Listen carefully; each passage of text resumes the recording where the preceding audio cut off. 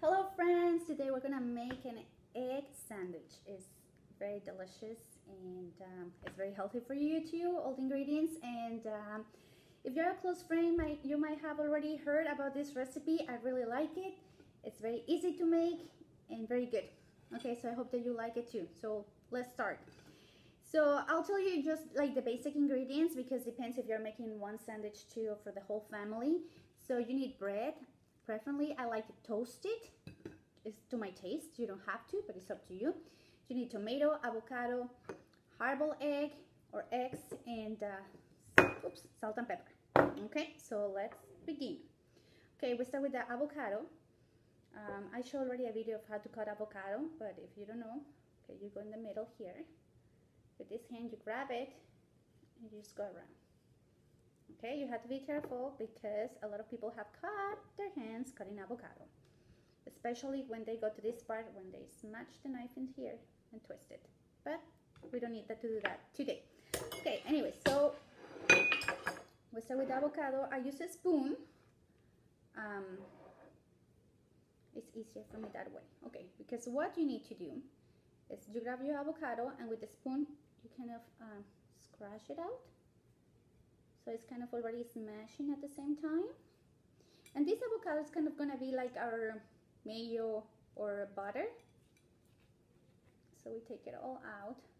At the same time with the spoon, we can go around and take all the avocado out. There we go. So now, you're just gonna spread it here. Like I said, this is gonna be kind of like our mayo or butter that we normally put in our sandwich. Normally I use half avocado, but it's up to you. You can use more, you can use less, okay? Okay, so that is the first part. Now, the hard-boiled egg. Being honest, that's kind of like the longer part, boiling the eggs. So normally what I do is I boiled a bunch of them at the same time and use what I need to use, and the other ones just keep them in the fridge, so for the next time it's just easy and ready to do.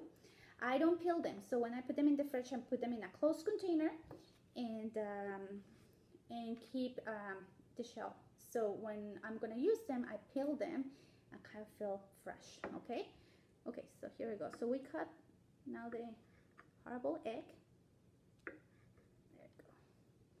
And it's up to you. I mean, normally I use one per sandwich, but the same. If you want to add more, you can add more.